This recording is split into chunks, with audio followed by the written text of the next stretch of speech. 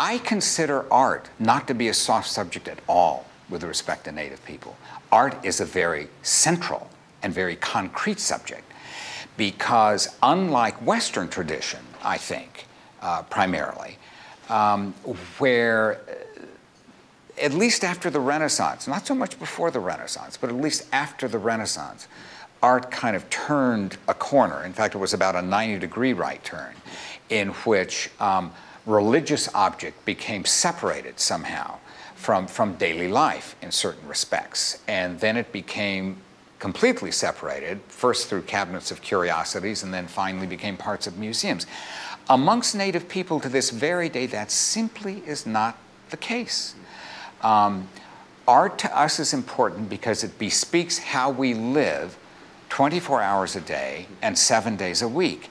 And so I don't consider it a soft side subject at all. And I don't think that Native people do either, because it has always been very much a part of how we live every hour of the day. It's not a leisure activity. It is important to us because it defines how we have lived, defines what we're thinking now in terms of cultural outlook and experience, and therefore it is a guide to the future. So I considered it actually quite central.